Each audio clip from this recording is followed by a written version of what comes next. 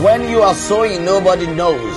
When you are watering, nobody knows. When you are waiting, nobody knows. But when harvest comes, everybody celebrates. In everything we do in life, there's time to sow and there's time to reap. When we're sowing, it's going to take time, it's going to take effort, it's going to take sweat. But when we harvest, everybody wants to be part of us.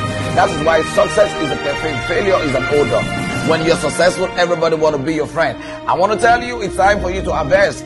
That's what brings about the joy to the farmer because of the harvest. Genesis chapter 8 verse 22. While the earth remaineth, the seed time and harvest time. This is the time for harvest, and this is the time for celebration of harvest. Tag Harvest of Mercy 2018. I am specially inviting you to be part of this program. It's going to be prophetic, it's going to be revelatory, it's going to be life transforming, and the video will be starting on the 14th. On the 16th is Adult Thanksgiving, where we're going to come together, praise God together.